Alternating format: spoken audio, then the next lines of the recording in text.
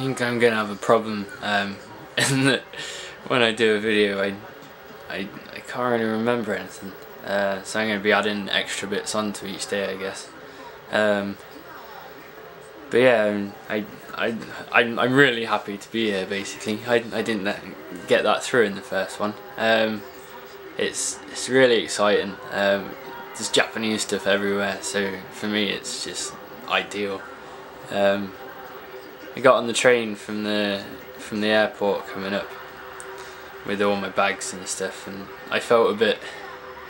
Oh, it was all right, but I kept listening out for the station names, so it wasn't bad. But I stuck out like a sore thumb, pretty much. I'm about the right height, I guess, but blue eyes and whatnot, and all the bags. And an old fella got on the train, and so I offered him my seat, and he didn't take it.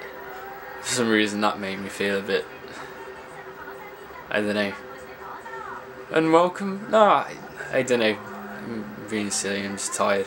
But no, everyone's been really friendly. Stopped a few people for directions once I got off the train.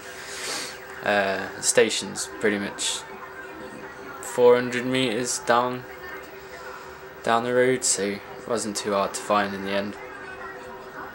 But yeah, really happy to be here.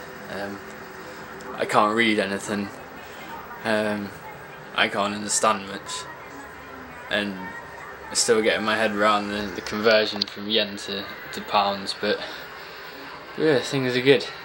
I've got my nice robe, and my slippers, and I'm not really taking any photos yet neither. I was kind of concentrating on the train, making sure I got here, so I didn't want to start taking photos and get lost, basically. So I'm going to take the camera out in a minute. But yeah, things are good.